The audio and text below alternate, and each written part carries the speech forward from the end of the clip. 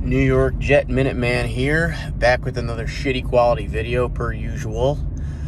This time I wanted to talk about some of the pundits, quote, air quotes there, who said that the Jets suck and are going to be 0-9. Brady Quinn comes to mind, Stephen A. comes to mind, and a bunch of other analysts.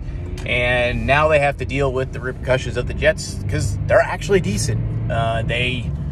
There's 3-2 currently right now, and I think they're going to pull out a few wins, especially versus teams like Denver. I mean, Green Bay is not playing good right now. I'm actually going to that game, spoiler alert. But you have all these pundits now that are scrambling, and you even have Brady Quinn, who's doubling down on the Jets, even though he got 4 career wins, and Zach Wilson already has more career wins than him. Classic. It's all clickbait. All they want to do is get more views. That's all it is.